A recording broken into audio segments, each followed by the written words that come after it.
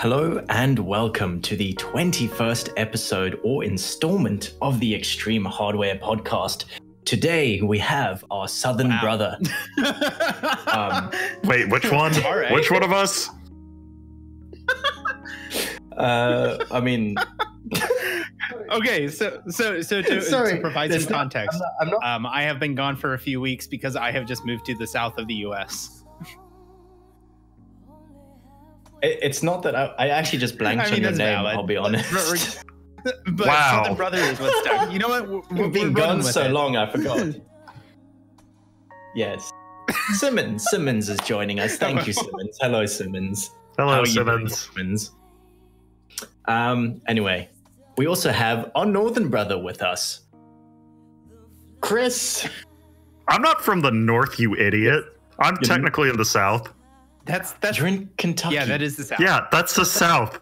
It's as south as it gets. What? That's very Yes. We were a border state in the Civil War. Half of the state seceded. But you're kind of north. Okay. Like, if you were to draw a line. Okay, so- in the Oh middle- my god. No. Do- Alex, we're not getting into this. You are a foreigner and you do not know our people or our Let's ways. finish the introduction That and is then we can racist. school you on the way of the okay. Moving on sharply from Kentucky, which is anyway. Oh yes, we finally managed to wrangle him back. He was quite hard to get a hold of this week for some reason, but we wrapped a rope around him and we dragged him, and we have our hooved wonder Frick Frock. Yeah, that's kinky. You messaged me. I was here.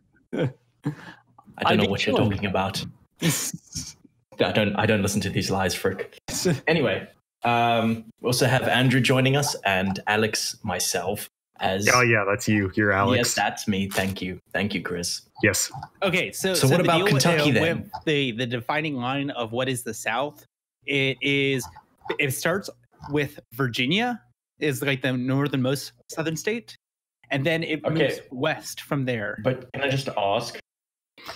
Just go find the Mason-Dixon line and go from there. Can I just ask, if you were to like the very top of the U.S. excluding Maine? Alaska, which is like, yeah, well, kind of, because that's like separate almost. Yeah, there you go. But yeah, Yeah, if you- Alaska doesn't count. It's Everything Canada south of the Light. Mason-Dixon line. And then you go all the way to the bottom, like to the Yes. very bottom of Texas, right? Or Florida, actually, sorry. And you were to draw a line horizontally in the middle. Kentucky Keep in would be mind, what above is that. defined as the South is the boundary line that was established in the American Civil War. So So is Yes. Texas a southern state?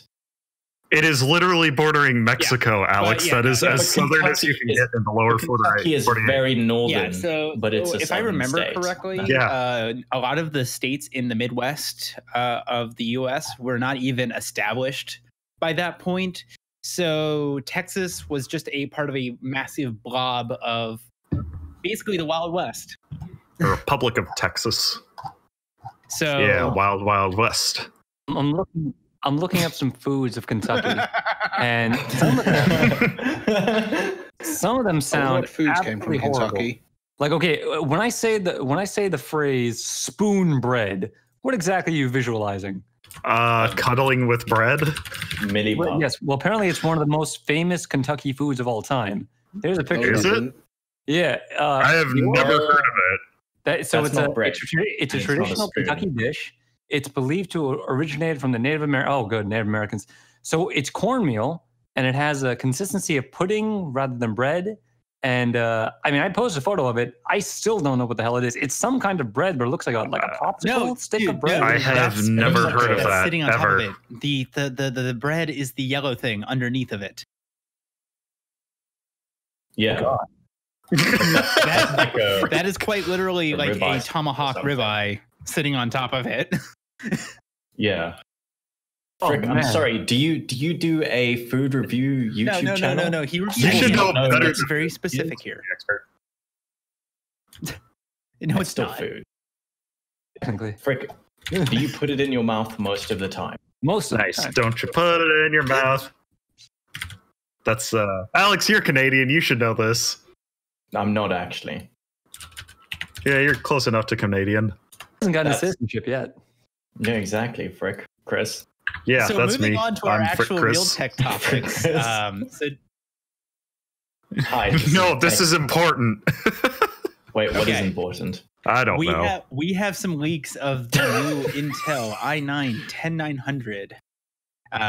It apparently is a 10-core, 20-thread CPU with a base clock of 2.8 gigahertz with boost clock up to 5 gigahertz and 65 watt TDP. Now, this is a WCCF article, so take that with a grain of salt.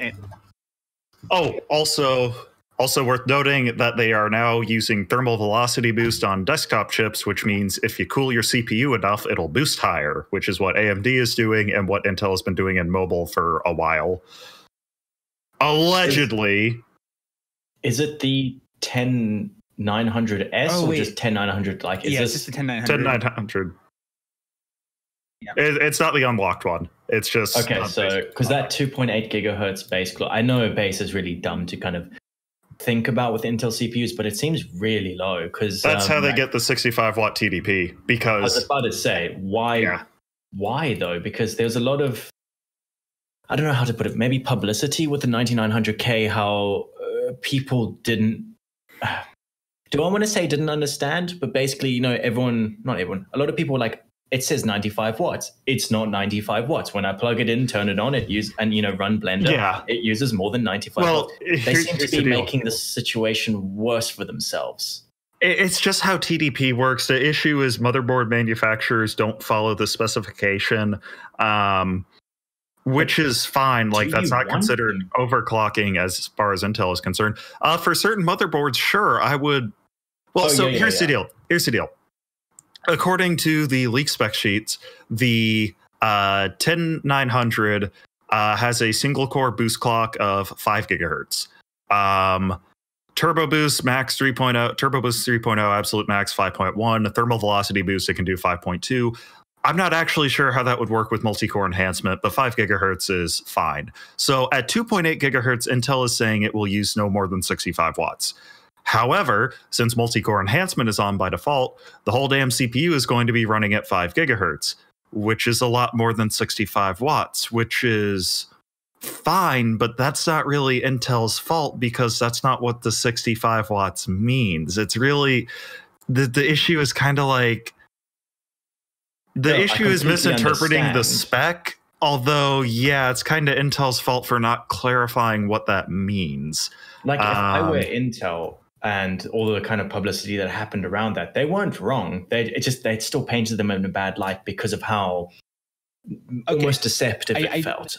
2.8 gigahertz base, sure, 65 watts, but why not give an estimated TDP when it's boosting? So I did want to make a correction because it's not the just the 10900, because the 10900 was already, I think, announced. This chip specifically is the 10900 ES, which stands for extra spicy. Okay, extra spicy. It's an engineering sample. That's what ES means. It's not like a new SKU. I mean, yeah. However, I mean, it doesn't. I don't know. It's weird. Like, yes, I know it's an engineering sample, but regardless, it's strange. Also, the other thing I wanted to throw out there was the way that AMD handles their TDP measurement is very different from the way Intel calculates theirs. Yeah, AMD's is based partly on the temperature. It's weird. I don't fully understand how they're doing it with Ryzen. Isn't it to get like the lower temps or something? Like, because they get all the sides and they average it all out, and somehow it comes out lower or something. That's a different. I don't even know. That's like how. Okay, so as far as I understand, and I can be completely wrong, I think AMD's TDP is actually a measurement of heat, and Intel's is a measurement of power consumption. And then, with regards to what Frick's talking about, is the temperature sensor location, but that got fixed with Ryzen. I think either 2 or Ryzen 1. Well, do keep in mind the old ones used to be edge die temperatures. The new ones are not. Do keep in mind, at number one, the new Ryzen chips have multiple dies, so that's something to consider. But number two, when it comes to any kind of solid state electronics, power draw, as in like volts times amps from your power supply, turns into heat at like 100% efficiency. So watts in power consumption is equal to watts in heat production. But AMD's TDP calculation takes into account like the efficiency of the IHS and there's like TKs involved. Like, you probably need to ask Thrax for a better explanation. Gamers Nexus did a great explanation of it, and it was 20 minutes long. So yeah, I don't want to watch that right now. Typical Gamers Nexus stuff, but it actually needed basically 20 minutes because AMD has changed it over time. Intel has changed it over time, but not that recently. Yeah. And there's a whole bunch of like, it depends whether you're using Ryzen or Rome or an Opteron and it's like the TLDR of that entire video was basically like, you can compare them so long as it's like Ryzen 2600 to 2700 and don't even think about it with regards to power consumption. Yeah, like just do your within own a family testing. Like, don't say, I'm going to buy a 95 watt heatsink and a 95 watt CPU. Oh, it'll work, but that's definitely not the ideal. No, don't do that. Just basically don't do it because. And I want to also throw out there with 10900, the 9K, the non-unlocked. I'd say that the target for this CPU is probably OEMs anyway. So with the OEMs, you're going to cheap out on the heatsink. So potentially that 65 watt TDP is probably accurate with how hot those things are going to be running. I'm not saying that's a great way to measure the TDP, but I think it's a safe assumption that that a lot of the OEM builders are just going to cheap out on that department, just get just enough to function correctly. Yeah. So it's also worth noting a couple other things. Number one, all of the unlocked K CPUs have TDPs at 125 watts, which implies they're supposed to boost more aggressively. Traditionally, Intel mainstream chips cap out at like 80, 90 watts, even the unlocked chips. I remember like Haswell was 84 watts, I think, for a 4770K. And that was the unlocked flagship on that platform. So I guess like as they've added more cores and as they've ramped up clock speeds, well, you need a bigger power budget. So bigger TDP means better boosts. And also, so the WCCF leak, it's not just the top tier i9s, it's the entire lineup. Everything is hyper-threaded now. Every tier, except for the Celerons, every tier adds 2 more cores. So you get dual-core Pentium Golds, quad-core i3, hex-core i5, 8-core i7, 10-core i9. Also, all of them have 2 megabytes of L3 cache per core, which is kind of new because Intel would disable part of the L3 to differentiate products. Oh, okay. Gotcha. 2 megs per core. Because it used to be like your i5s and I think i7s with Coffee Lake refresh, they only had 1.5 megs per core. So like Intel lasered off a bit of it because that hurts performance a tiny bit. It's not huge, but that indicates that you're getting the fully enabled die. Like they're not cutting out cache, they're not cutting out hyperthreading. They might be cutting off cores. The rumors that I've seen suggest a 10-core, 6-core, and dual-core die. But I'm not actually sure on that. Yeah, I'm sure they'll do a quad-core. But it's been the staple for years. Well, they're going to have quad-core SKUs. They might not use a quad-core silicon chip. They could also do 1 die for every 2 cores. I don't know. Yeah. I mean, I'll be curious to see what the thing looks like. I mean, based on what they're saying or what I've seen so far about this new series of CPUs, I mean, it looks like it's going to be another just big monolithic die and basically standard Intel stuff. So, I mean, yeah, it is. It's Skylake. It's Granddad Skylake. Another thing I wanted to point out is like with the i9 10900K, according to this WCCF chart, the base clock is 3.7 gigahertz versus the 2.8 gigahertz on the ES. Yeah, hence the like 60 watt higher TDP. Something that I didn't hear about was the 10900T with the base clock. With the base clock of 2 dude, I love the 35 watt chips and a 35 watt TDP. Honestly, with an aggressive enough VF curve, I could totally see like 3 watts per core on We are on Skylake. hardware undervolting here. Yeah, no, I mean Yep. that's what they do. You bin the See, you bin in my the opinion, less like, leaky chips. They don't clock as well, but the that's the most goal. interesting to me out of this entire lineup, just because it still has a 4.5 gigahertz single core boost clock. So Yeah, well, keep in mind that's not that impressive. I mean, my friggin' tablet has like 3.7 gigahertz it's boost. not a full fat CPU either. I remember correctly, it's a mobile CPU. So yes, but it's still look. The point is, it goes fast Fair and enough. it's very low power. Also, it throttles in Factorio and goes down to like 1 gigahertz playing games. yeah, But you know, Yeah, I actually really hope that, well, this ushers in some more cores on mobile SKUs. I am so sick of the 2-core 4-thread yeah. mobile SKU. It's it's pretty much 4-core 8-thread at this point, like i5 and up anyways, quad-core, Also- some hex cores as well. No, but like, I want 2-core 4-thread to die because my workplace refuses to buy anything but 2-core 4-thread. It Yeah. is- Why? They're cheap. They are very cheap. When I started, I didn't get a single new peripheral. I got a secondhand headset, secondhand mouse, secondhand keyboard, secondhand laptop. gosh. Secondhand sweat rack. Yeah. The grease. Nice Yeah. fine screens. 2-core 4-thread has its place, but it really doesn't have much of a place over $50. Like the Athlon 3000G, that's fine. Some of these Pentium Golds, they're fine, Also, but I'm beyond really that, happy please that no. We're seeing standardized core counts for the different tiers of the CPUs.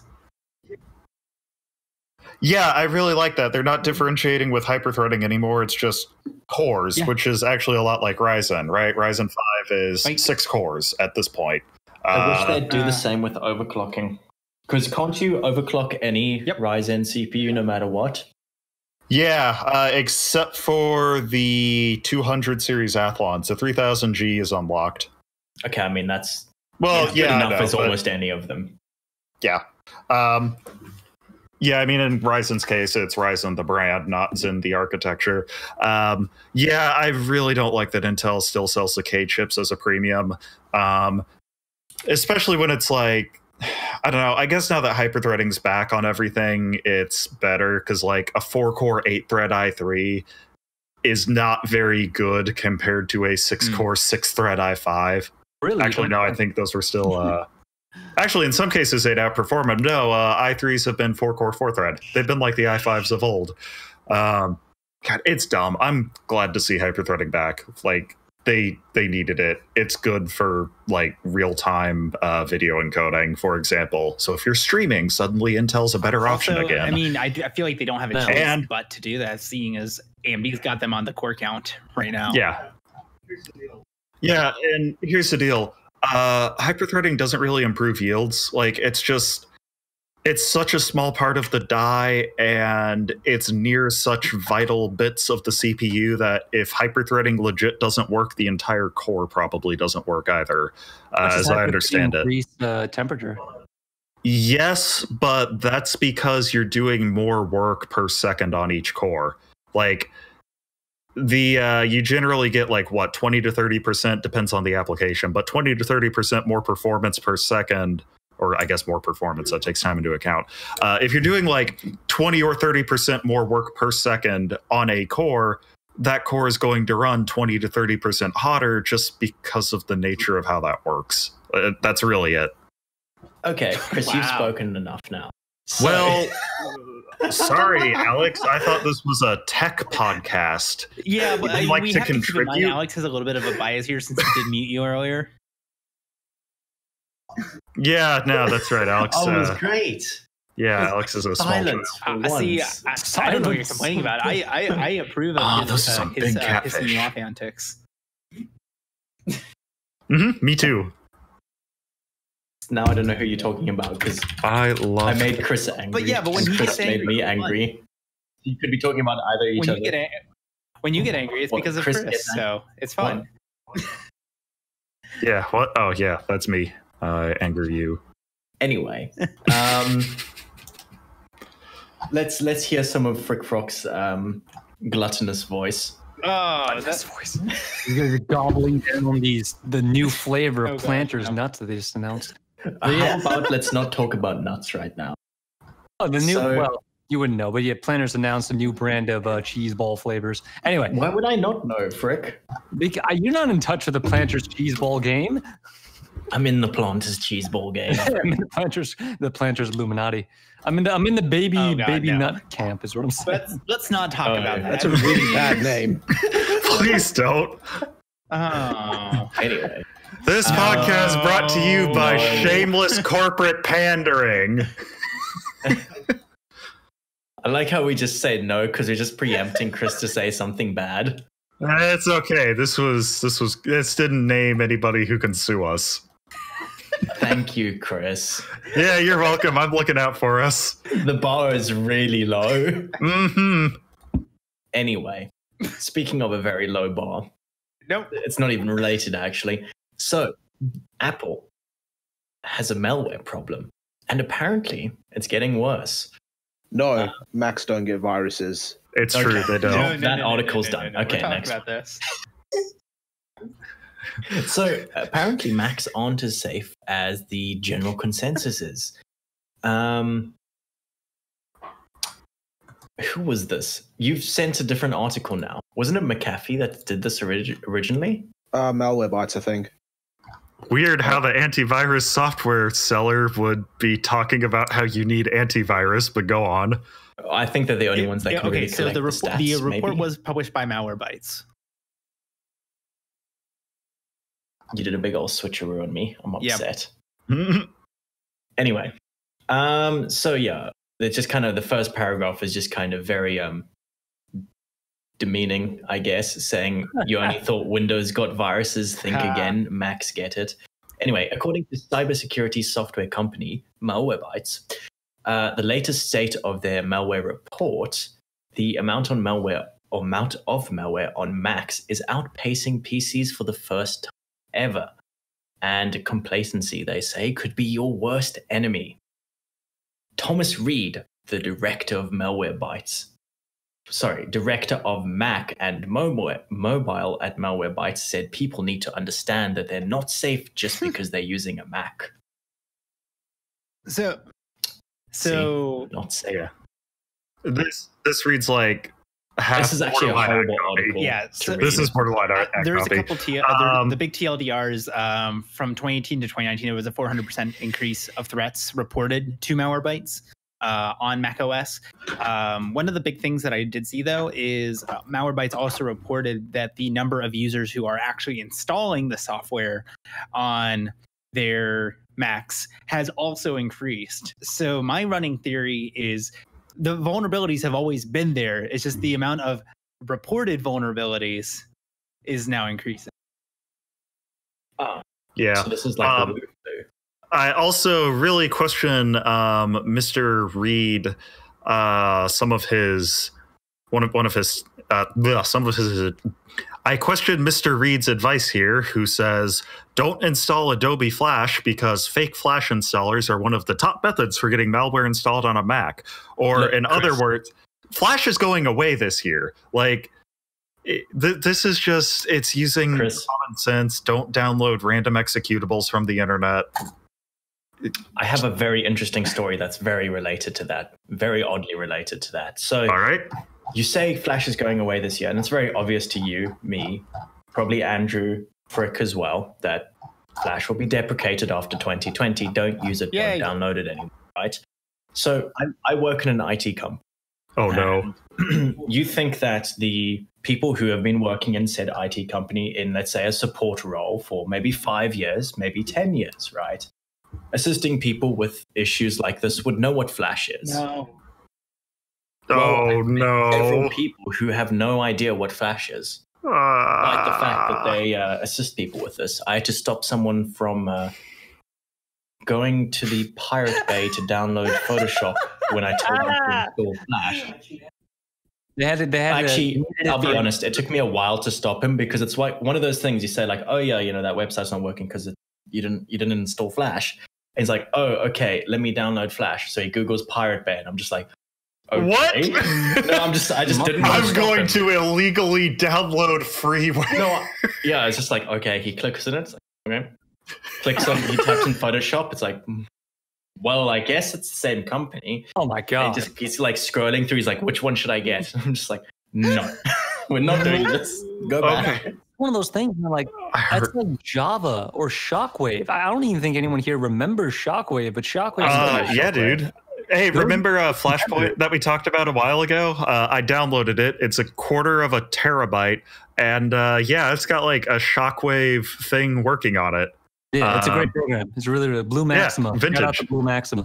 But the thing is, like at the time when Shockwave and Flash were around, everyone's like, "Oh, Shockwave's going to be the big thing. Shockwave's going to dominate everything."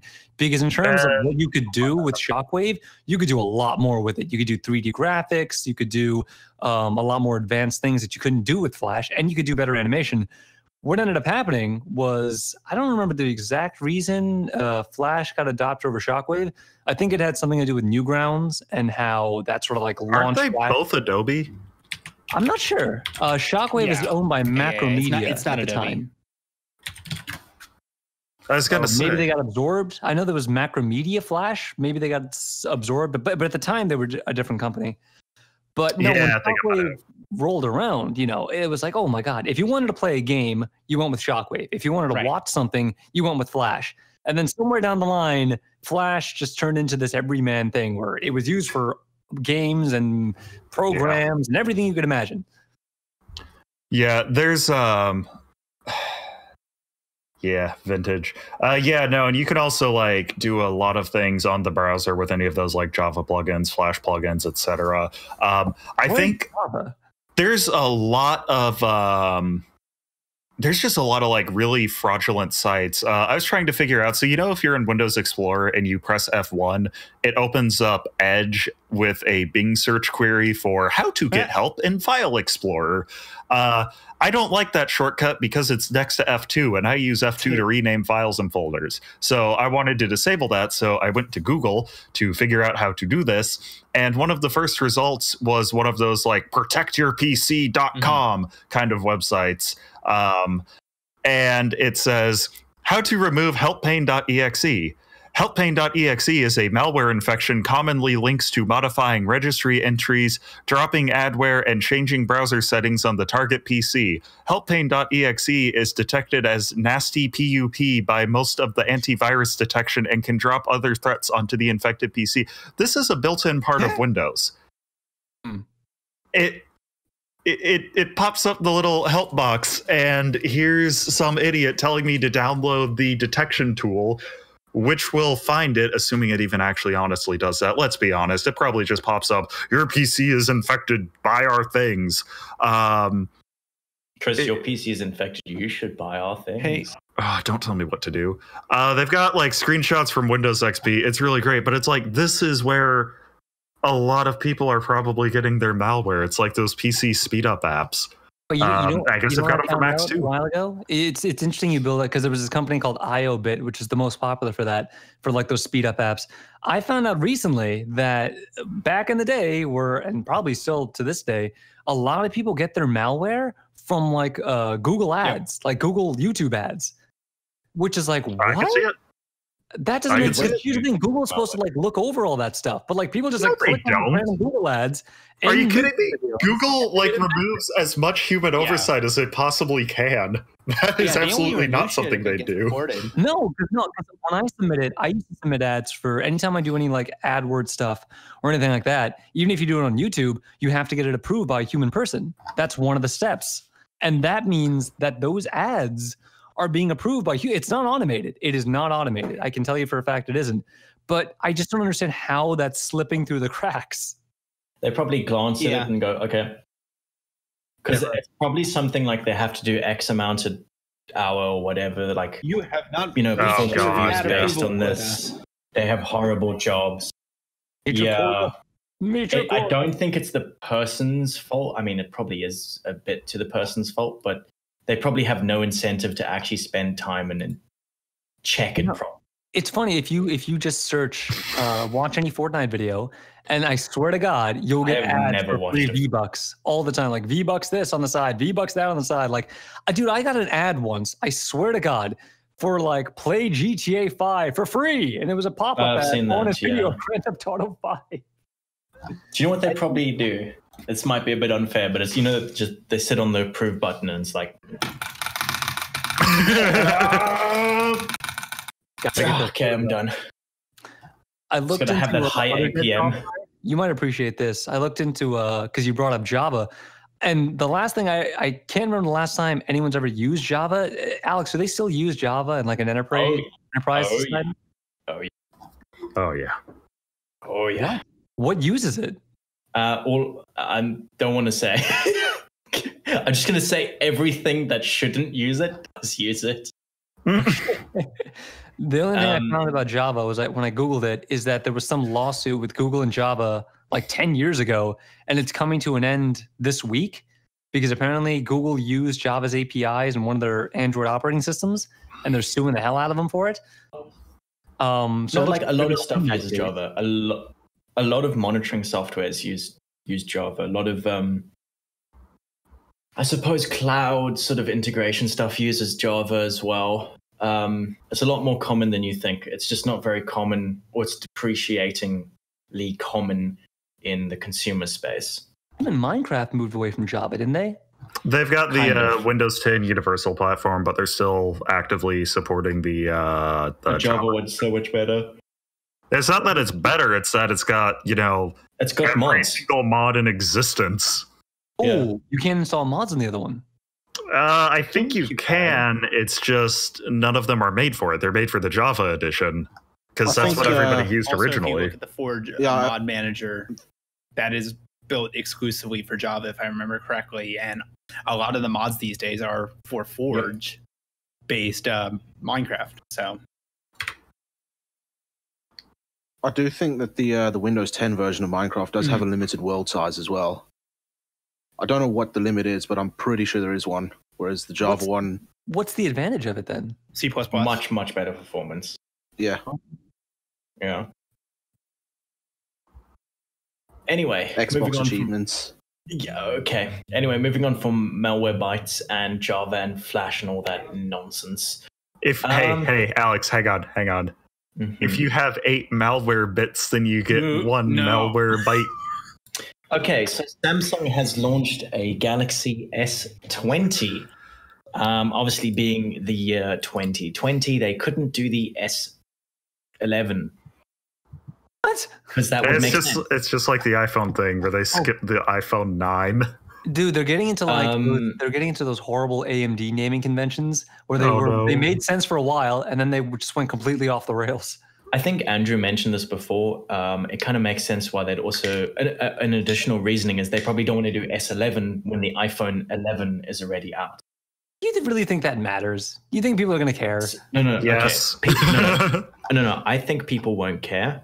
I think it wouldn't really affect sales, but I think Samsung thinks people care and thinks it would affect sales. I mean, yeah, if you're going in for the iPhone, you're not going to leave with the Android.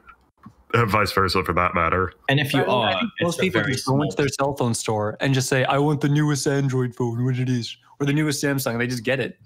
A lot of people think Samsung equals Android. So, Alex, let's talk about the camera here. Now, I understand that this has a 100x zoom and a 0.1 gigapixel camera. Oh, wow. That is an interesting way to put it. And Yes. you are correct. So, Samsung, has 3 SKUs, if you will, if you want to call them SKUs. We have the S20 Ultra.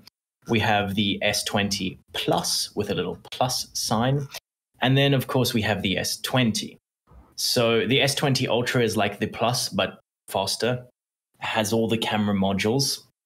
S20 Plus is big and has less camera modules. S20 is the base one.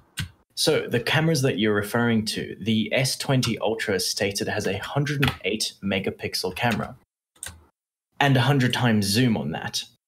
And they're not wrong. It does have a 108 megapixel camera and it kind of does have a 100 times zoom. So what it's doing is it has 4 times optical zoom, which is, yes, obviously more than the iPhone has at 2x and more than the Google Pixel has at 2x. But how to get that 100 times zoom is it's using the 108 megapixel and then kind of like downsampling it, So if you will. it's just digital zoom. Oh, okay. So imagine if you take a 10,000 pixel picture and then zoom into 1,000 pixels of that. That's kind of what it's doing and saying it's 10 times that scenario, right? That's what it's doing, and then applying the 4 times on top of it. Ooh, So yes, it's wowee. digital zoom, but it's not. Yeah. It's not Woo-wee. interpolation. It's kind of cropping in a weird way. I don't know. Another thing that's kind of a bit shady about it, the wide angle lens or the ultra wide angle lens is 79 degrees, which is No, not it's really that not. wide. Let's be honest. The pixel pitch of the 108 megapixel camera is quite low, so expect noisy and very bad low light performance. How is that But- possible in this day and age? Like how? Because optics. Like, And here's the bad deal. pixel pitch. Cameras are not limited, or I mean, they are to some degree, but like digital cameras aren't really limited by the semiconductor, the actual CCD sensor. They're limited by optics. Like, you need real glass if you're going to get a good picture. Like, a phone can never match up an equivalent DSLR. Unless it has a DSLR. But it's It doesn't. well, sensor size is way more important than the lens they're using, because sensor size defines how much light it can actually get. No. Well, No. yeah, but no. Yes, but no. Okay, an example, right? I have a 2008 Nikon something or another. It has is it 3 or 4 megapixel sensor? Not great, but it takes 1,000,000 times better pictures than my iPhone 11. No. You're talking about the resolution, and the sensor and resolutions are two different things. Is it a full frame or a crop sensor? It's a phone.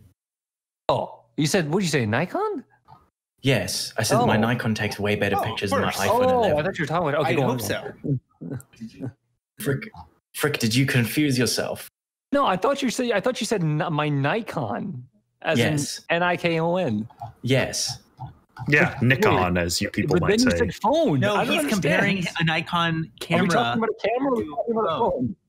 What I'm saying is a thing with a much worse like megapixels takes a much better picture than my phone with much higher megapixels. Yeah, Which is why I'm saying this 108 megapixel thing is Okay, you are right about that. So one of the best cameras for low light right now is called the Sony A7S II, right? It can literally see in moonlight. Like, you shoot that thing in moonlight and it can see really, really well. Here's the thing though. The top of the line Sony, it's about 24, 42 megapixels or so. The A7S, however, shoots all of its videos, I think I don't know, it doesn't use the full sensor, that's for sure, but it's only got like a 12, 14 megapixel sensor, despite being a full frame camera. So it's not only that a bigger sensor doesn't necessarily mean it'll be better for like everything. It'll be better for like dynamic range and shadow detail and all that other stuff. But the thing is, with a medium format camera, which has the biggest sensor out of anything, by that logic, you would think, oh, it's going to have the best low light. It actually has the worst low light. Because it's so sharp. There's so many megapixels that are so densely packed together that even the smallest amount of Pixel noise can pitch. seem really bad. Yeah, Yes, it's almost like you should pixel do pitch. multi-sampling and average out the noise.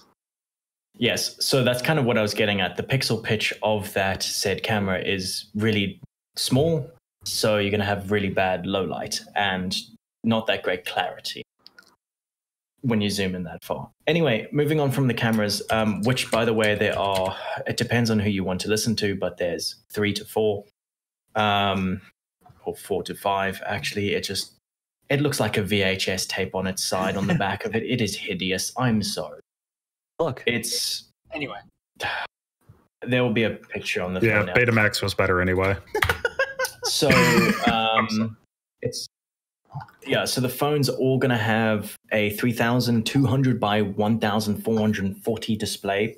Stop minimum- these aspect ratios. It's 20 by 9. That's actually the standard.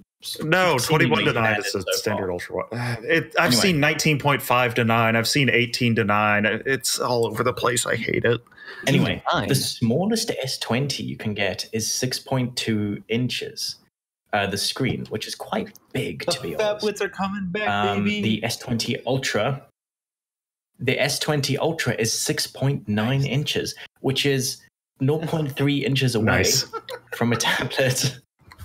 It uses the Samsung AMOLED HDR10 plus 1200 nits, blah, blah, blah, blah. One of the big advertising things is that it's got a 120 hertz panel. It does, so long as you put it in 1080p mode. And that's kind of important to note. It weighs a lot. It's got between 8 and 16 gigs of RAM, big battery. It's kind of Android specs, you know, the fastest, the latest, the greatest stuff with regards to specs. They all have 5G. So if you're in Sweden, don't get one. It has USB-C or USB Type-C, no 3.5 mil, obviously. Uses a nano SIM, no SD card. Has that finally attached mainstream success with USB-C, or is it still pretty niche? USB-C is pretty common. It's on cheapo smartphones now. What I do want to note is you only get 2 options for storage: 128 gig internal or 512 gig internal. And the starting price, the absolute minimum price for the S20 is $1,000 US, or £1,000 or €1,000. Wait, no, that doesn't. No, it can't be £1,000 and $1,000. Sorry, £900. There you go. Yeah. Lots of nines. The maximum it goes up to for the S20 Ultra 512 gig is $1,500, €1,550, or £1,400. No, at that point, dude, you might as well just get the Galaxy flip phone, which is $2,000. Like, just go for that. Don't get the fold phone. No, foldable phones are bad. There's a seam in the middle. I don't like them. What? Get an Have iPhone, you it's seen any of the cheaper. new foldable phones? They don't have a seam in the middle anymore. Yes, they do. Yes, they do, Rick. It literally says on Samsung's website, I looked at it, hey, there's a seam in the middle, a visible seam. Like, you're looking at old tech. You're looking at the old. I'm looking at the brand new one, you idiot. Look at the Motorola. Dude, the new Huawei phone does not have any seam. What are you talking about? Okay, hang on. We're going to the Samsung Galaxy phone. Fold. No, Sorry. we're just talking about foldable ones now. We're just you said you didn't say Samsung foldable. He did. Phones.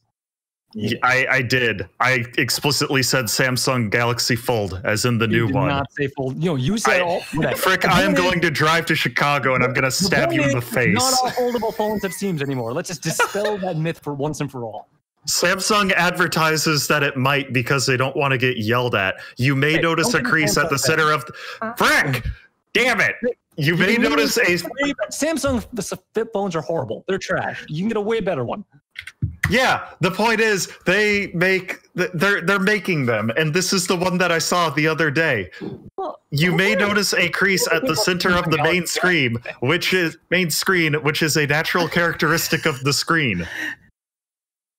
I'm so glad Hungry. that pissing everybody off today. I'm gonna fight somebody. I got something for you. Do you guys know what the top selling mobile phone of all time is? iPhone. That one Nokia phone.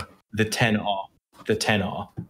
It's the okay. Well, the top selling Nokia phone is the Nokia 1100, right? Of all time. You said the top selling phone, Frick. It is. The top selling phones are all Nokias. Frick, is this like www.totallyaccuratefacts, not a virus from malwarebytes.com /Mac install? Out of like the top 10 top selling mobile phones of all time, like 9 out of 10 of them are Nokias. Okay, let's look at top selling smartphones. It's on Wikipedia. Alex, we're not talking about smartphones. We're talking about cellular telephones. Just phone. And it's sold. So the Nokia 1100, top selling phone of all time, 250 million, right? The second best selling phone of all time, a Nokia 1110 with 250 again. But here's the crazy thing: third best selling phone of all time, iPhone 6, 224 million. I have an iPhone 6. It's Android insane. iPhone 6.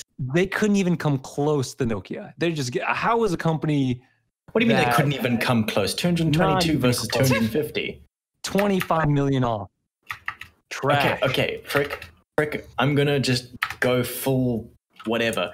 Look at where the next Samsung smartphone is. E1100. That's not a smartphone. but I thought you went on the list. I am on the list, and when it says touchscreen, that means smartphone. Oh, all touchscreens are smartphones, huh? No, but a smartphone will be touchscreen. Okay. Hey, Alan. My Samsung Behold wasn't a smartphone, but go on. Hey, Alex. You mind No, if it's I not, Frick. mind Apparently, if I the change Game the Boy topic away counts. from phones, please? It's the Game Boy. Oh, actually, fun fact, the Game Boy had a cell network adapter. It was only released in Japan, but you could get your Game Boy on a cellular network. Just before you change topic from phones. Sonar fishing device adapter. Okay, just before you change topics from phones, one thing I will say about this crazy drive towards phones that are very expensive and overkill. What's nice is now the mid-range phones are actually really worth getting. Like the iPhone 11, the Samsung J somethings, I don't. Is an iPhone 11 mid-range now? Jesus Christ. For Apple, yes. Okay. Yeah, fair. I don't like it. Go on, Simmons. No, Chris, you don't like anything. Yeah, you're right, Alex. I'm sorry. Frick Simmons, just go on. Just go on. Okay, I'm gonna switch back to PC hardware for a moment. Thank you. This next article was covered by Gamers Nexus.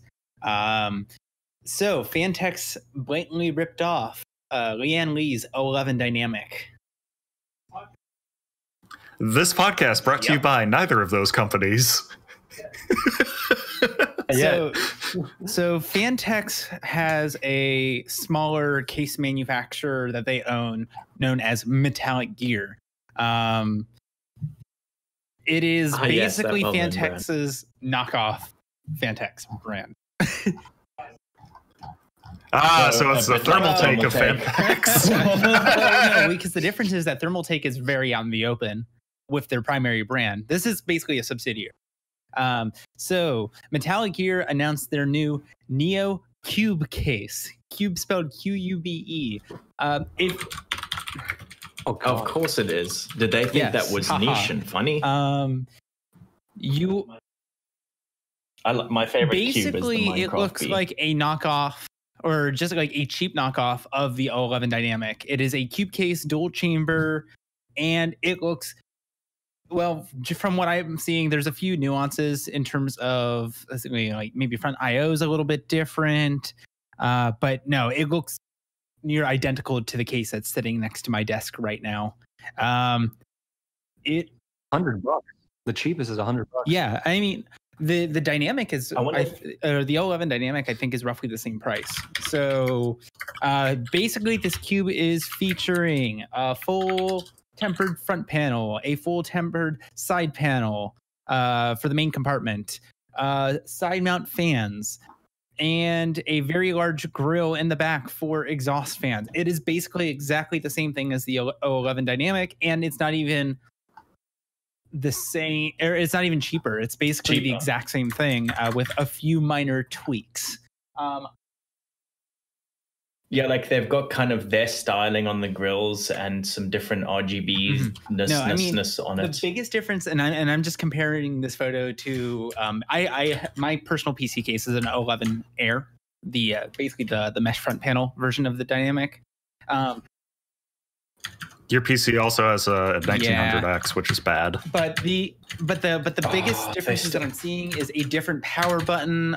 It looks like slightly different front panel buttons, but it's basically the exact same thing. I feel like there might be a lawsuit soon in terms of how closely designed this thing is. Like a lot of computer cases, there's minor variance between what a lot of cases can look like these days. But come on, this is pretty pathetic in terms. Well, I mean, just because it's a rectangular box doesn't mean they all have to look identical. I mean, you can very clearly see that. And the more gamery you get, the more like out there styles you can have. A lot of these case manufacturers, they go out of their way to make their case stand out in some form or another, right? So with like Corsair or Fractal Design, you can look at it and it's like, oh, okay, yeah, I can see the clear differences. If I were to put the O11 Dynamic and this case next to each other, I would quite frankly say that they were made by the same company. This is great. Actually, on the Metallic Gear site, it does say powered by Fantex, so they're not even really trying to hide that Fantex owns them. Oh, I was going to say, if you're going to sue somebody, don't you think Case Labs would have sued the hell out of Thermaltake if they could? Because if you want to talk blatant, it doesn't get more blatant than that. I don't even know what you could sue them over. Is that actually legal or illegal? I suppose. I don't know. Well, I mean, even if there wasn't a lawsuit per se, there should be. I feel like this topic definitely needs to be covered more by more people because this is, quite frankly, absurd. Yeah. It's ouch. Yeah, you can kind of tell. I mean, just from that, with the fans that go on the front to the right-hand side that go, parallel. Is it parallel? No, it's the one that's T intersect. But basically, yeah. And that's a very O11 dynamic thing. No other cases. And here's the thing: is if they wanted to go for that kind of design, because quite frankly, I think that design is innovative and it shouldn't necessarily be restricted to Lian Li alone. I hope more case manufacturers go that direction. Yeah, I would like to see some variance. Something that makes this looks like the old dual chamber design, doesn't it? Oh, this one's dual system. Okay, I missed that. It's a dual system case. It would be more closely related to the O11 XL, if I remember. Yeah. I just noticed that it was dual system. That's nifty. I like that a lot. I mean, big fan. It's just, come on, guys. This is stupid. Yeah. I mean, there's one thing for taking a formula which someone else has, created and done successful and doing your own thing. And there's another thing for just copying their formula. Which is upsetting because I quite liked Fantex's stuff. I do have one of their cases, albeit I can't shovel my hardware in it. What I'm curious to see is, or what I'm curious to know is, how much oversight Fantex has over Metallic Gear, because Metallic Gear is just, quite frankly, a separate entity that is just so happens to be owned by Fantex and uses the Fantex branding, then fine. But you feel like there'd be some sort of vetting to say, hey guys, you probably shouldn't do that. Yeah, or just some sort of responsibility or accountability on Fantex's behalf of what they put out. With how similar it is, I wouldn't be surprised if they just got the same, they're doing it with the same tooling. Because a lot of these companies, it's all from the same OEM. Yeah, no, a lot of it is. And they just kind of went and said hey, the tooling you're doing for the O11 dynamic, we want the same thing, but here and here and here, change these. Okay, cool. See, that happens a lot. Anytime you get replica clothes, for example, in the replica shoe market, the replica sneaker market, that happens all the time. They'll go to the same faculty or facility that Nike gets all their stuff made, and they'll do a backdoor deal. Hey, look, when you guys aren't working on these Nike shoes, these other vendors will come in and be like, hey, I'll pay you this much to make the same thing. And they're like, okay, sure. Yeah, it's not great, but what can you do about it? Lawsuits. Yeah. Sue China. Sue China. Well, I mean, they're already kind of dealing with their own problems right now. I feel like China is fine. So what names have you heard for the Wu flu? The Kung flu. Have you heard the Y flu? Oh God. Shut up. Moving on. No, we're done. We're done. Chris, take this next one. Okay. What's this next one? Chris. ZD. Okay, it's the purple one. The next one. The UK, the weather computer. Yeah, it's a supercomputer. Talk about it. Yeah. Okay. Yeah. All right. I'm just making sure because you said the next one and then you highlighted a different next one. Okay. UK is spending, as in the United Kingdom, aka as opposed to Britain land, is spending $1.6 billion to build the world's fastest weather supercomputer. It will be managed by the Met Office. I don't know who those people are. To more accurately predict storms, pinpoint suitable locations for flood defenses, and predict changes to global climate. Specifically, airports will be able to use it to plan for potential disruption, and power companies could rely on data to help protect against potential energy blackouts and surges. Okay, sorry. I thought I had a sneeze going on.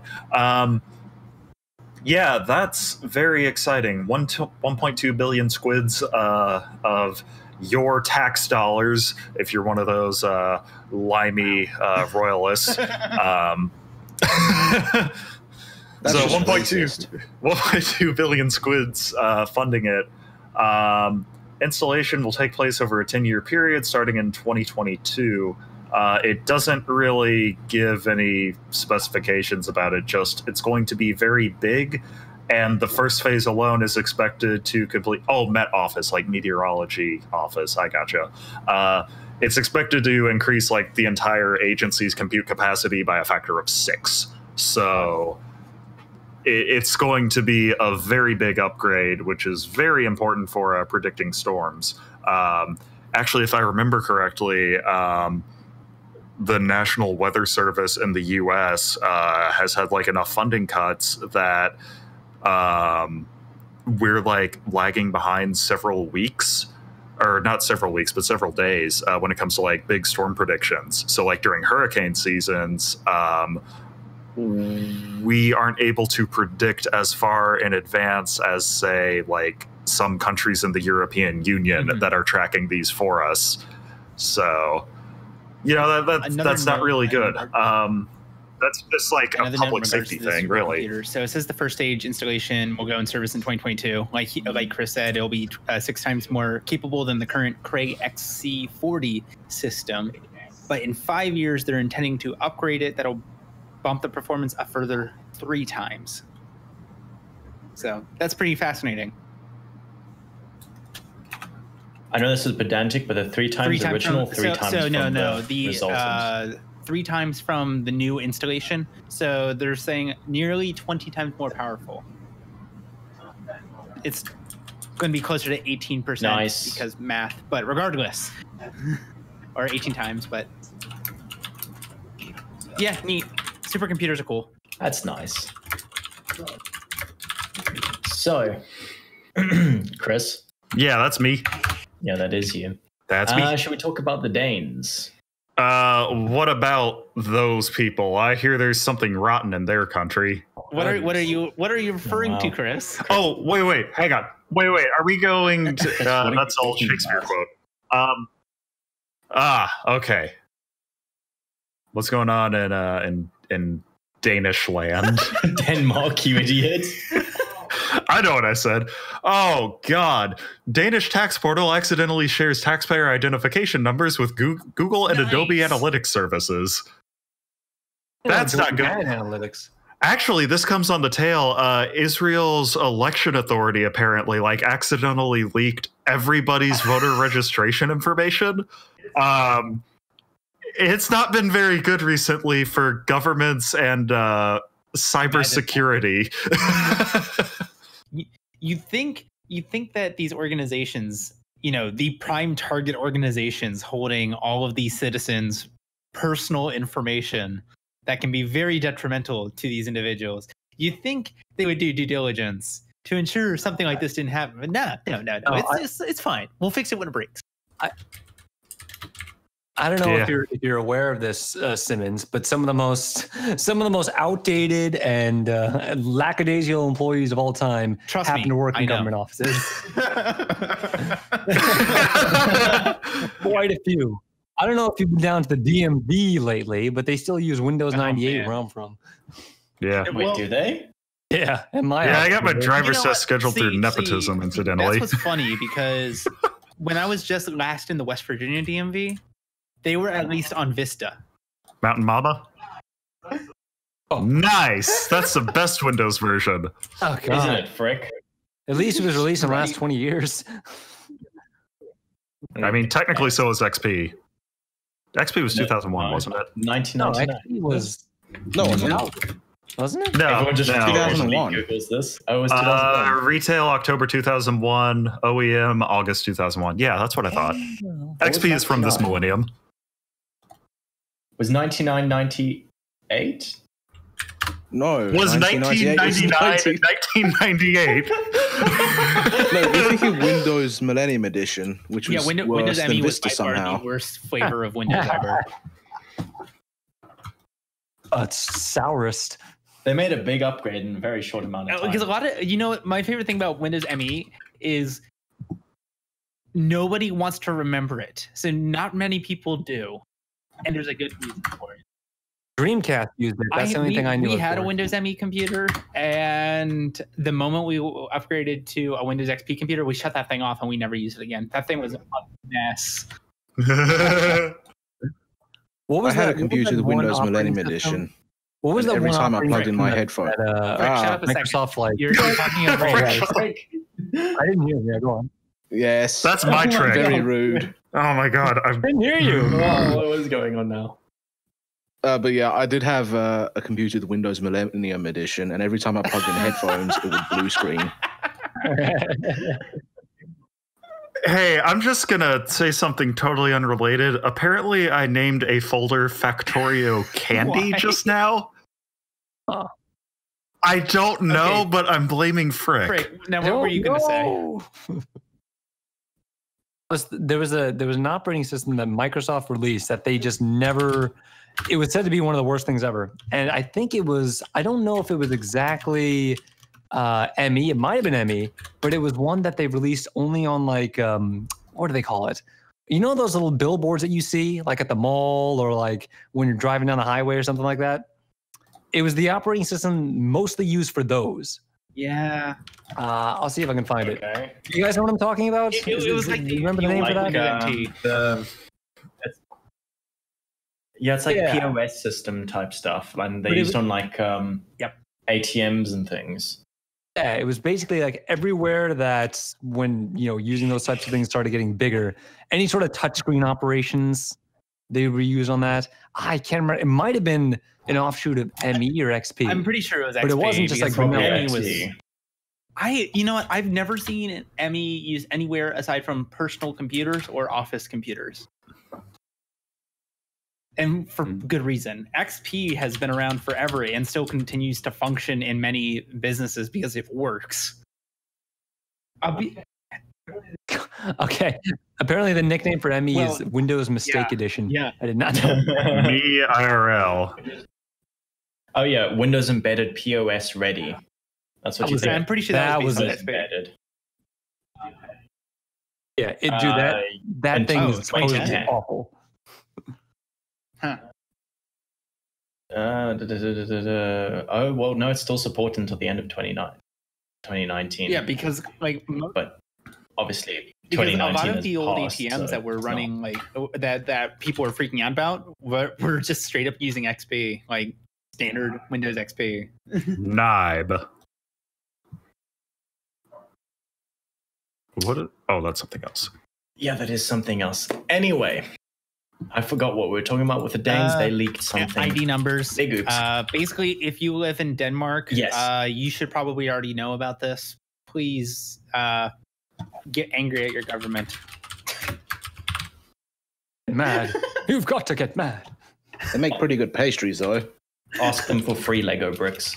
No, we can't even be mad because in America, we got that massive hack that got done for the Experian. Didn't it happen twice? Oh, Equifax? Yeah, no. With the, Equifax and all that stuff. Every single well, here's the thing that sucks. We have like 3 different credit reporting agencies in the US, Alex. And if one of them gets compromised, they pretty much all do because they all have the same info, which is 300 million Americans' like social security numbers and credit history and all that stuff. Oh, it's tasty.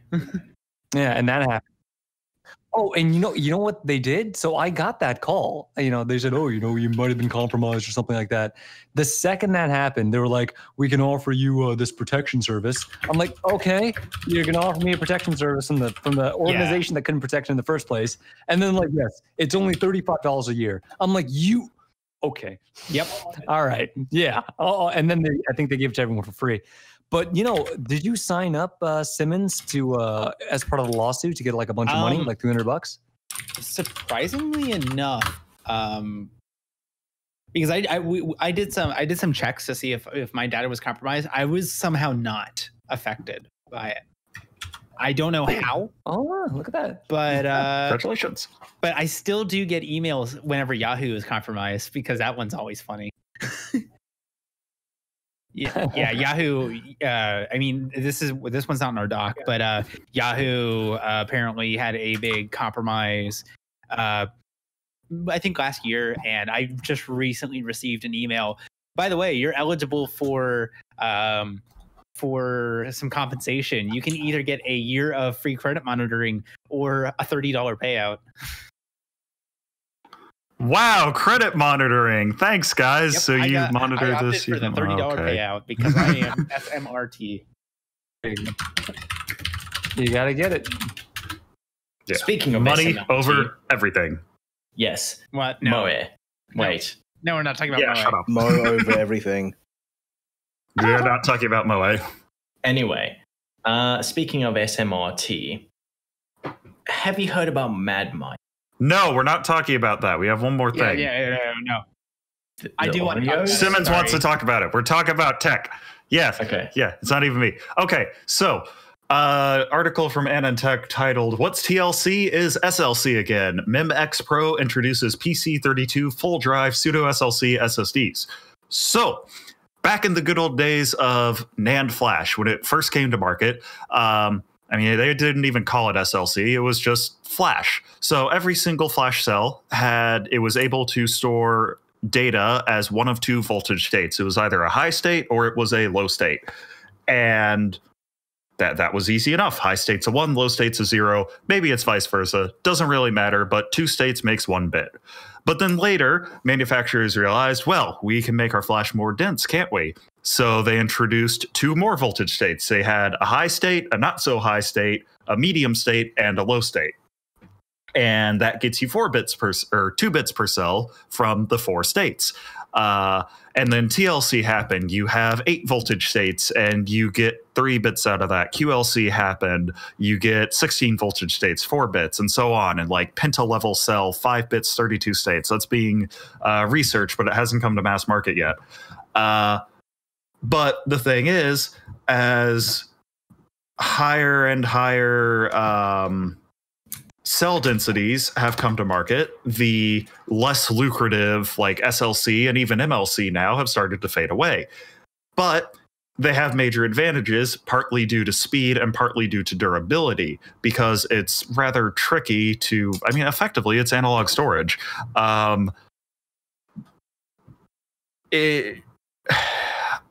Yeah, I mean, it is analog storage. Like, I'm going to call flash analog storage. So you need to have you have less durability because you need to be able to distinguish these states better. And if you're working in certain data center type workloads and you're just thrashing a flash SSD like day after day after day after day, you're doing like multiple drive writes a day, you know, that kind of starts to hurt you. So SLC chips aren't really available, but TLC is. TLC being the 3-layer flash. And you know, every new TLC SSD these days comes with a pseudo SLC flash. So even though the flash cells can support 8 voltage states, they only use 2. So it behaves like SLC, even though it is designed to be used as TLC. And therefore, MimX Pro is filling a niche in the market by making these pseudo SLC drives. They're using exclusively TLC chips in SLC mode. They are selling... Drives are ranging in capacity from 80 gigabyte to 320 gigabytes, which is equivalent to, if they were using the full TLC, 240 to 960 gigabytes.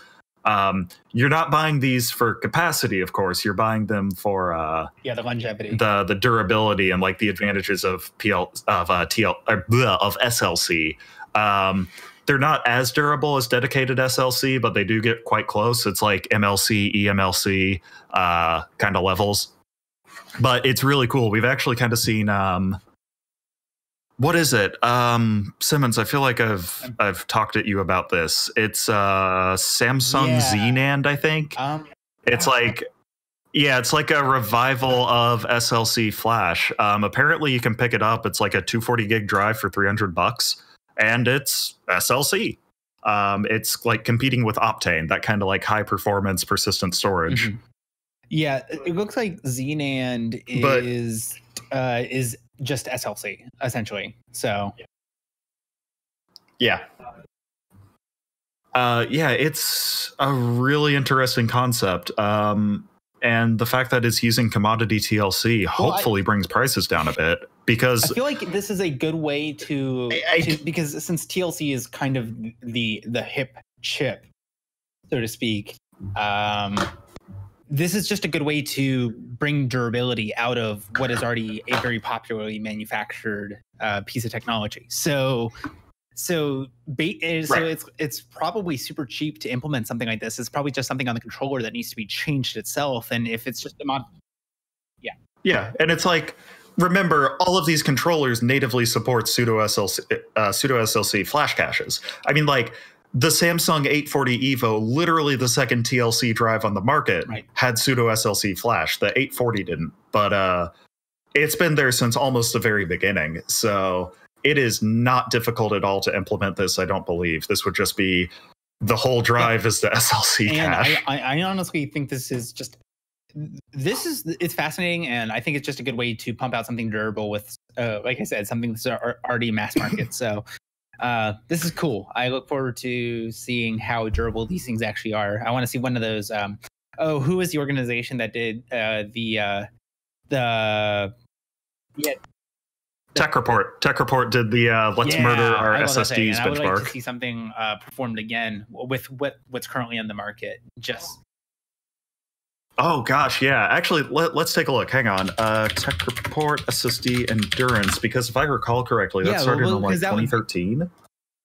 Yeah, that started August 2013. That was ages ago. They were still Kingston HyperX. That's like classic Sandforce controller. OG Samsung 840 as well. That was first TLC drive. Is what led me to purchasing my first SSD, which was one of those HyperX SSDs.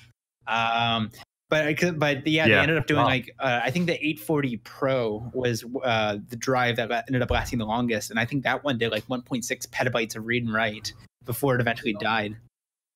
Was it not? These are pretty good in general, right? For long-term usage. Sorry, say that again, Frick. Even the crappiest SSD is going to be pretty decent when it comes to like any sort of long-term stuff. The durability of the flash is not a concern at all. If you're dealing with QLC and very write-heavy applications, I'd avoid that. But like even current gen TLC, it's fine. It's fine. It works great. Yeah, I think the big thing which prompted a test like that is back when the SSDs first hit the market, people were concerned about the longevity of these. You got to turn off your page file. Oh, God. Fragmented, it'll blow up. Well, I mean, because that is true. You shouldn't do that. SSDs is if a hard drive, or like a spinning Rust hard drive, fails, you can still send it off, and it's fairly, or depending on why it fails, you can get the data off of it pretty easily. It's normally like a platter swap or something along those lines. When an SSD dies, it's gone, unless good old secure erase. It encrypts the data, it keeps the key. If you do secure erase, that key goes poof, and all of your data is encrypted and inaccessible. You ain't going to get to it. Also, the way SSDs fails is often like just solid state electronics where they just go burst into flames. I have had a controller fail. I don't think I've ever had the flash fail. Like the flash is fine. It's really like controller, and over time, and this is exacerbated in heat, the flash cells can lose their charge. Looked into one of those older brands like OCZ. Did you guys know they're still selling SSDs?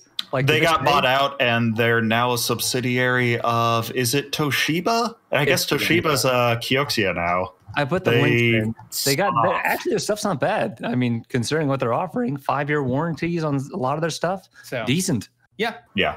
Speeds are good. Read and write speeds are decent. I mean, it's not trash at all. I mean, if I remember correctly, OCZ only got the reputation that they got, not because OCZ was bad, but because the controllers they were using, which everybody was using because Sandforce was, it was SATA 6 gigabit per second, and it actually hit the 6 gigabit per second in very, very select few workloads, but they could put that on the box. And there were some firmware issues where they would just spontaneously die. That was a bit of a problem. Yes, it was. Now they're gone, and it's Mad. Oh, they're alive. OCZ It's and- just a sticker. It's and not really former the glory same people. do not exist anymore. Yeah. Yeah, it does, sadly. That was like DDR2 times as well, when they right. had good RAM. RAM was good. I mean, to be fair, like, No, RAM is it's not bad. really OCZ's RAM. It's like SK Hynix or Okay, Chris, Samsung or whoever else. Chris, just shut up. Look, Stop. if you don't make the chips, it's hard to call you a Don't make the chips. I guess Fantex don't make their own cases. Fantex literally manufactures the metal box. Okay. Like that's Okay. different than fabbing a chip or buying a chip that somebody else fabbed. It's if Fantex is like buying cases from some third party, slapping their logo on it and selling it to you, then no, Fantex does not make their own case. Cool. So, have you heard about Mad Mike?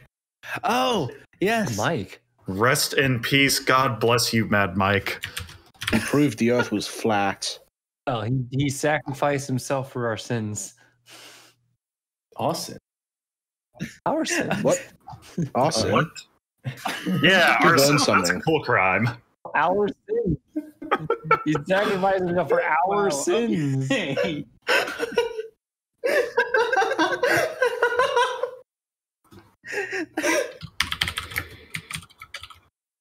Okay, you can now. Okay. Mad Mike. Right. So, Mad Mike and his Mad Mike rocket, he was a gentleman who, honestly, I think Frick Frock would be the best to just talk about this. You're into Mad these Mike kind of was things. Amazing. He was a man that a while ago, he actually crowdfunded this. Just so you know, he wanted to prove to everyone that the Earth was flat. And the way that he wanted to prove that was like, I'm going to launch myself into space, and then I'm going to see that the entire world below me is nothing but flatness. That was his plan. So he crowdfunded, I think, a bunch of stuff, and then he built a rocket ship in his He own built house. a steam-powered rocket. Yeah, that's the amazing thing about this. The man built a rocket ship in his garage, and he blasted off with it. Well, he did. He died. He did, or he? Oh, no, he, he died. He did. So, he did. What He happened died. is what happened is when he launched the rocket, the steam. No, don't do. Okay. What happened is when he launched the rocket, the parachute, It prematurely deployed. parachute did. Yeah, it prematurely deployed and then it ripped off, and he just crash landed into the earth and rip Mad Mike. Like, Yeah. I There's a wish I big- could be a tenth as cool as Mad Mike. There's a video of it. I don't suggest watching it because it's horrible. You can hear him screaming as he dies. So don't watch that. The video that I saw had the rocket very far out. You can't hear him. The TMZ video is the one where you can hear him screaming. Why does TMZ have a video? Anyway, so there is a video. I don't watch it. But the thing is, you got to give the guy some credit because he set himself a goal and he says, I want to do it. And he did it. And, that's more than I could say about a lot of people. So he had a goal. He set out to try. He didn't accomplish his goal. Unfortunately, the world is still not flat. But hey, it's all good. Wait, so if he didn't die, would the world be We'll flat? never know. Yes. Yeah, we'll never know. We cannot figure out now. It's unfortunate. He will It never is. know. Well, hopefully someone can take up the mantle of Mad Mike and become, I don't know, Mad Mike 2. Mad Mike 2. Just don't perish in the Perish. same way. Do not perish. Yeah. Oh, that's the wrong thing. Oh well. Moving on. We have the Oreos Yeah, let's talk and about the chickens Oreos. to talk about. Yeah, Okay. Oreos. They're better food than chickens. Chickens are basically a vegetable. What does that mean? Okay. Last one. to go through the Oreos. Let's read this. Supreme. Oh no. That's one. Supreme and Oreo are pairing up for a special cookie. Oh no, it is that They're one. now reselling on eBay for $15,000. An ultra rare red 3-pack of Supreme Oreos on eBay for $4,000. That's the head or the sub headline to a picture here. So, popular cookie Oreo and luxury streetwear brand Supreme have recently partnered up for a limited edition cookie collaboration.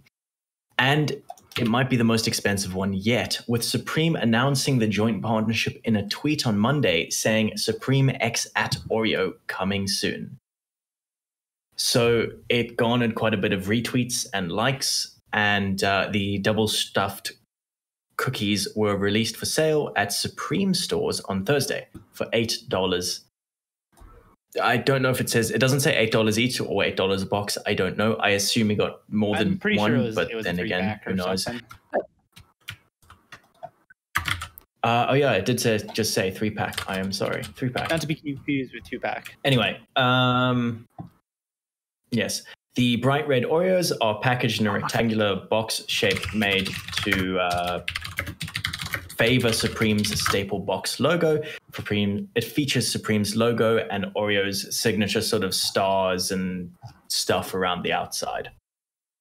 And yeah, since then, they're popping up on eBay for $33, $4,000, $15,000. And you would be an absolute blithering idiot if you paid anything more than $8 for this.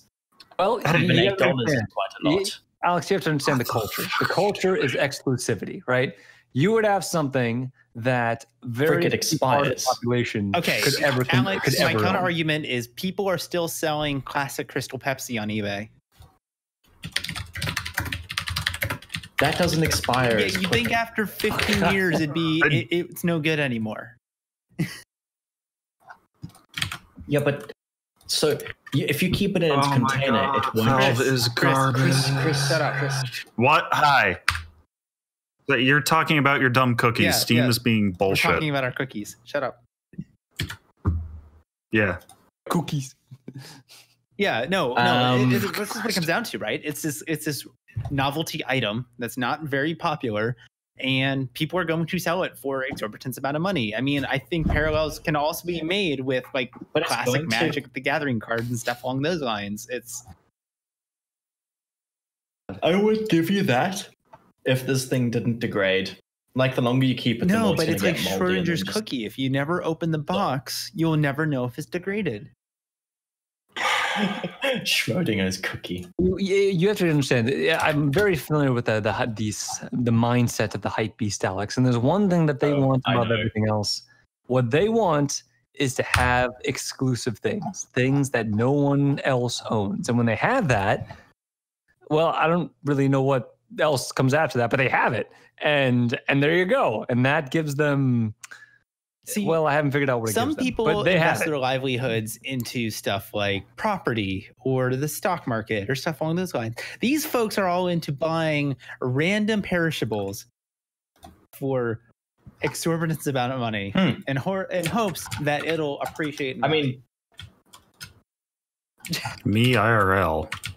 I'm sure people have made money off of this, or are going to make money off of this. So I guess the only issue I see with something like the Supreme brand is because if I remember correctly, are they a relatively new brand?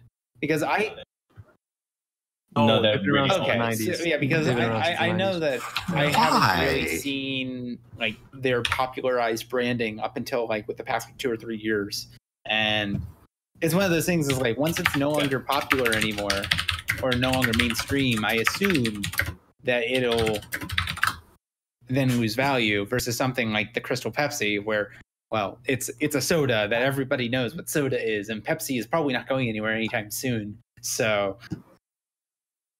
I looked this up because I was curious about what the most expensive foods ever auctioned were. And my God, the amount of, you know what the most expensive food ever auctioned is? Wait. You'll never guess it. When you're saying steak, does this include alcohol? Yeah. Yes. Yeah, definitely I feel liquor. Like it was at Louis the 13th or. Cynical, if you don't get this right, then I'm ashamed of you. Yes. Why would I get this You right? have to get this right. There's no way you don't get this right. I don't know. You're mentioning me specifically, and I'm Here's a your fat hint. tub of lard. There's your hint. OG KFC. You're close. It's OG KFC, like No, the no, very you should first code K it. that was OG FC'd. code. Okay. So according to this list, it's called Ham, and it was hosted it's a ham from the annual ham breakfast by the Kentucky Farm Bureau. And in 2018, this 19-pound ham, champion ham, went for $2.8 million.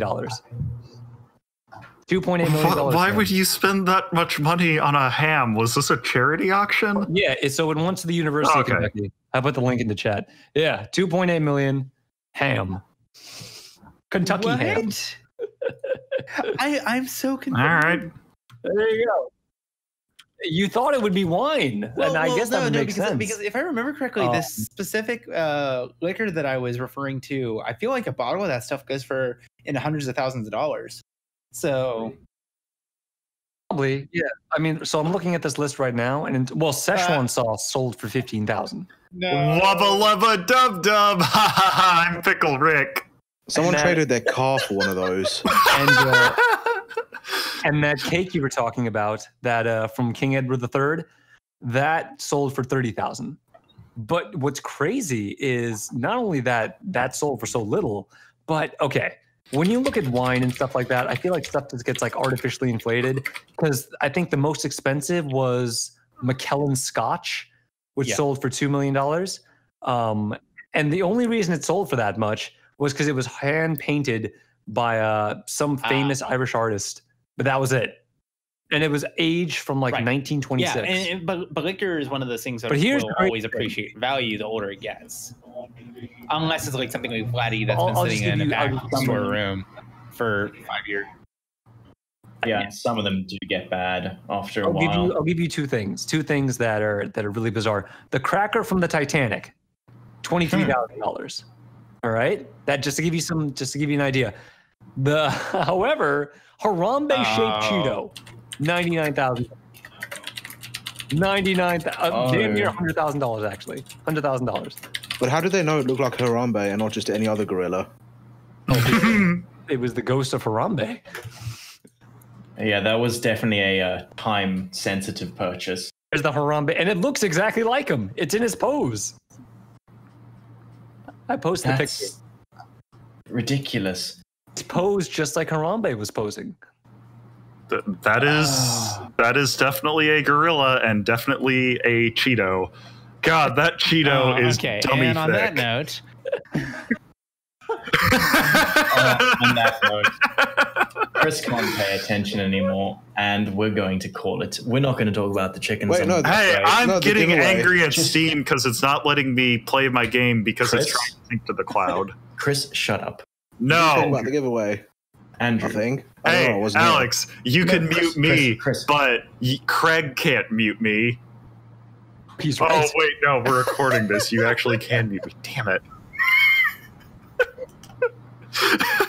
I've been bamboozled.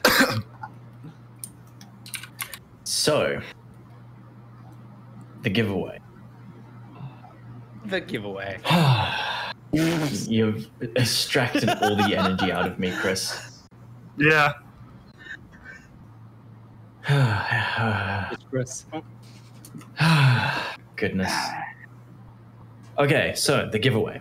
February is the D-Frame Mini, which is the roll cage looking like a micro ATX case, mini ITX case, which Simmons actually quite fancied. Head on over to Extreme Hardware Forum. There will be a link in the description, I suppose. And there's several ways you can enter. You can just say, I'm in. That's one of them. You can link or say, share the giveaway on your Twitter. It's another entry. Facebook, another entry, etc. So, yeah. The odds are very good, I will be honest. And I suggest you go and enter. And that's all. Are we going to talk about the chicken things next week then? No. No, we're not talking about No, he chickens said anymore. next week. Chris has annoyed me. Oh, yeah. Next week. Yeah, next week. Okay. Cool. Well, thank you for joining us, and Goodbye. good night.